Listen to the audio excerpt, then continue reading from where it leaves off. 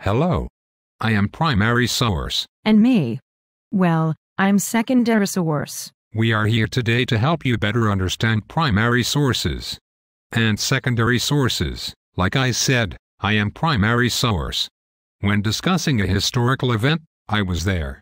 I saw it happen. I can also be a document or an object that was created during the event or during that time period.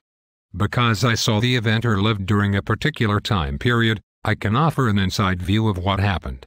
I can tell you my personal feelings about what I saw or experienced. I can tell you whether it made me happy, sad, angry or scared. As a primary source, I can be many things. I can be a diary or a speech. I can be a letter or an autobiography. I can be official records, film footage or photographs. I can be music, art, pottery, furniture, clothing, or many more things. As a secondary source, I was not at the actual event. I know about the historical event, or that time period, and I can tell you about it, but I did not witness it or experience it myself. I'm telling you about it secondhand.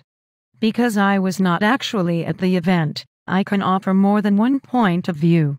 I can also analyze and interpret information from primary sources and sometimes make them easier to understand.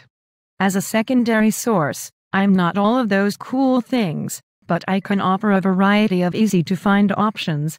I can be textbooks, magazine articles, histories, encyclopedias and documentaries like you see on the Discovery Channel and the History Channel. I hope this has helped you understand primary and secondary sources.